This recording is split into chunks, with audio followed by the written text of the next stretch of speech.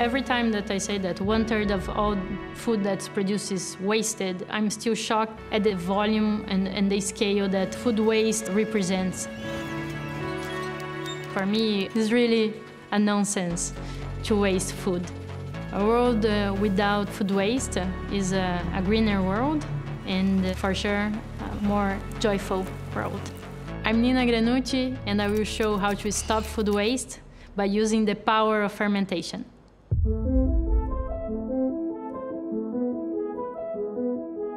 I don't think it was a big surprise for my family that I ended up working with the food.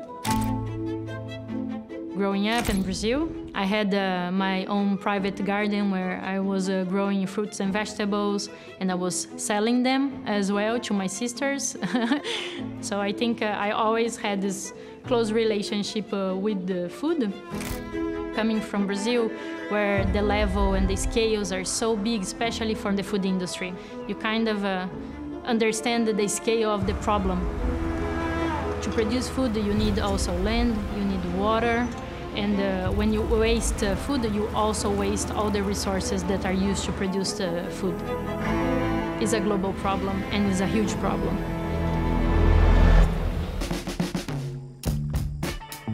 I was doing a PhD in biotech. I always wanted to do something with fermentation, because for me, fermentation is magic.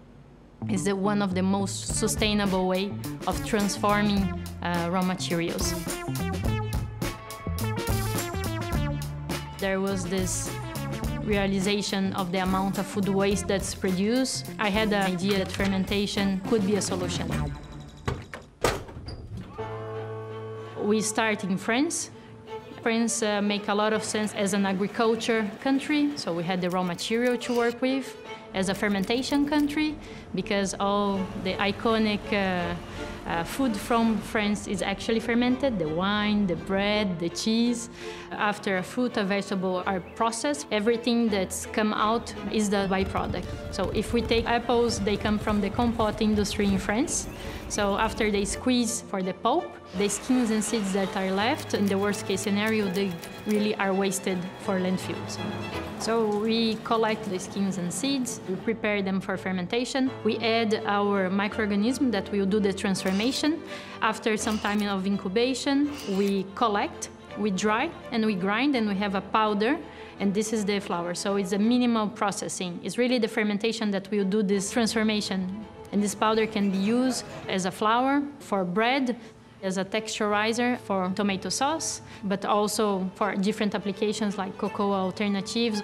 So an example, we can do chocolate, so we replace cocoa and we can create then a chocolate that's more sustainable for the food industry. And the fermentation will do this transformation and change the flavor, change the nutrition and the functionality of the raw material. To produce wine is my job.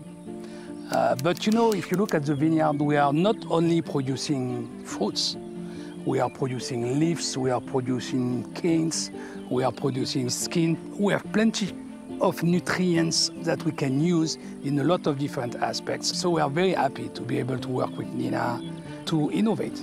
We are able to make chocolate, you know, with our grape skin, and that taste it. It just tastes so good. We have circus, we call it circus in the family, circularity process that I think all agriculture today should have.